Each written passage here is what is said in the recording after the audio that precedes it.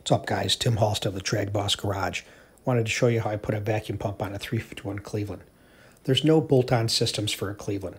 I contacted Star Machine and talked with Steve Fassett, who helped build this system for a Cleveland. There's plenty of systems for a Windsor, but none noted for our beloved Cleveland. This is one of the best vacuum pumps in the industry. It looks great, it's lightweight, and is efficient. It comes as a kit with everything you need. It will use a cog style belt. The advantage of a vacuum pump is to pick up some extra horsepower.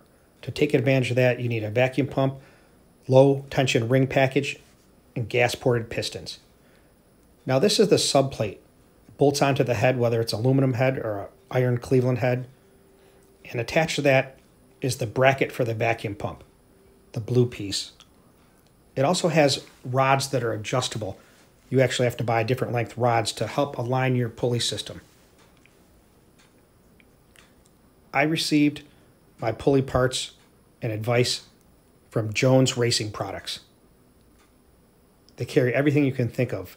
Every configuration of pulley, spacer, look them up. It's one of the best looking vacuum pump systems I've seen. Look at that. It comes with the hoses that go to the separator tank, which is a work of art itself. There's the top of it there on the left. And I've never really had to drain anything out of that system. But I also will tell you this, I never really picked up anything with a vacuum pump. People can debate that on here. We got a conversation going. So I added this section of the video as it may help other people that are getting their cars ready for the season.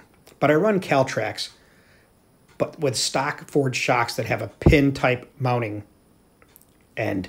Not a lot of shocks available for that. Most are a GM style with a bolt. So I got an AFCO adapter. You can see it here in the picture.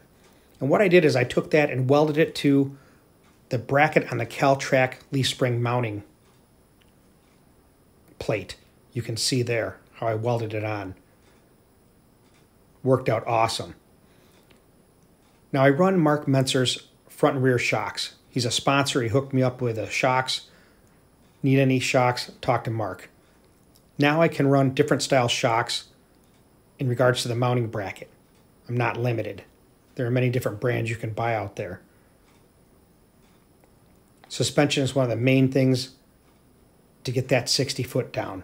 You can make all the power you want, but if you're not getting it to the track, it's affecting your 60 foot, which is going to affect your ET. I run double adjustable shocks. The adjustment knobs, there's one there you can see. The other one is inside the trunk. Now an important thing in this picture, on the left side of that U-bolt is a gusset. If you're running Tracs with or without their monoleaf and your car's making power, you better think about putting a gusset there or you will tear that rear end out. Stay tuned at DBG for way more.